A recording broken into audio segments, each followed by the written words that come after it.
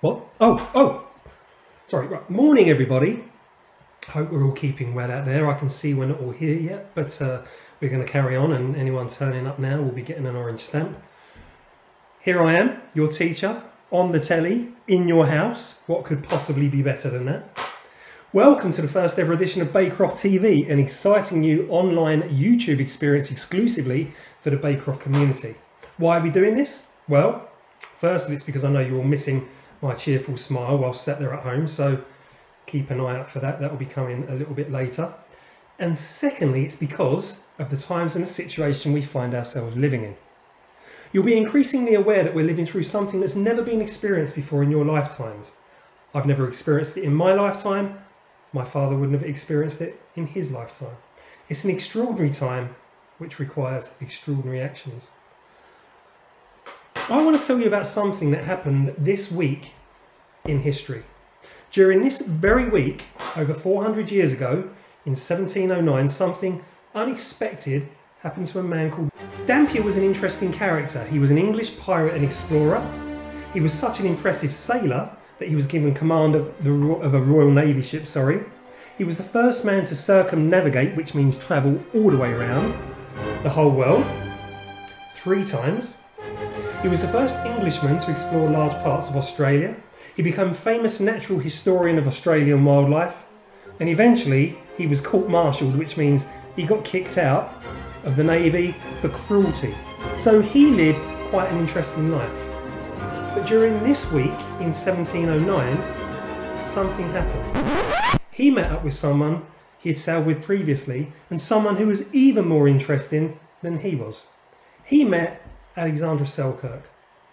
Alexander Selkirk was a Scottish sailor, but he didn't meet him in Scotland, or in England, or in Australia. He met him here,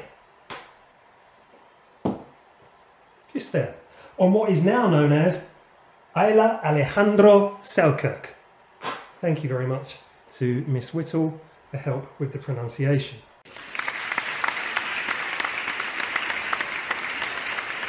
It was a desert island in the middle of the South Pacific Ocean, where he'd been left 4 years and 4 months earlier.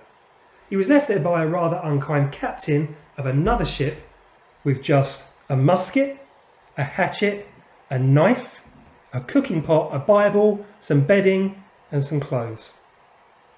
He was left with just that equipment on a desert island on his own, where he survived for 4 years and 4 months before finally being rescued by William Dampier.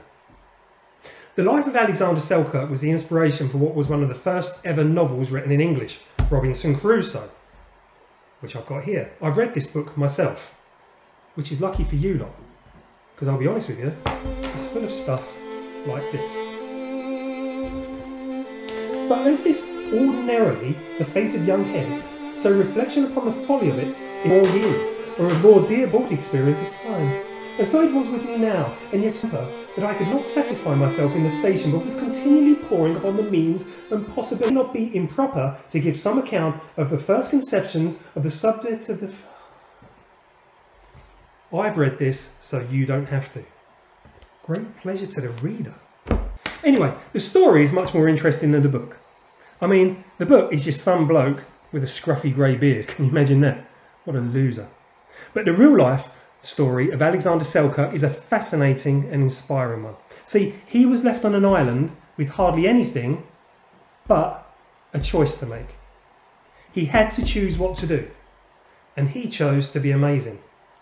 He was quite a normal man. As a man, he wasn't amazing. He found himself in a situation that he never expected to be in, and he chose to be amazing. We have found ourselves in a situation that we never expected to be in. We're in extraordinary circumstances, and if you look around the world, look at what's happening. Well, extraordinary circumstances are happening across the globe. The world can't help being in this situation. The country can't help being in this situation. But people all across the world, all across the country, are making the choice to be amazing. And you, us, the Baycroft community, we are being amazing. We are making the choice not to be part of the problem, to be amazing in spite of the problem. Here's to us. Baycroft.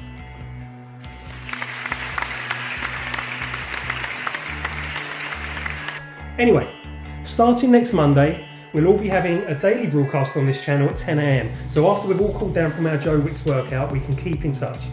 There'll be ideas on learning from home, challenges, project ideas, all sorts to enable you to keep in touch with all the lovely teachers at Baycroft, plus Mr. Hanlon, and so we can keep in touch with you lot. As you can see, I'm sitting here as I would normally, dressed for work, breakfasted, and ready to go. Please make sure that you log on each morning and let your Baycroft friends know. Be ready, be dressed for school, so we can continue to be amazing together. That's the end of this broadcast. Look after yourselves, continue to be amazing, and I'll see you all on Monday morning. Yes, all right. Sorry about that. One last thing, that smile. Okay.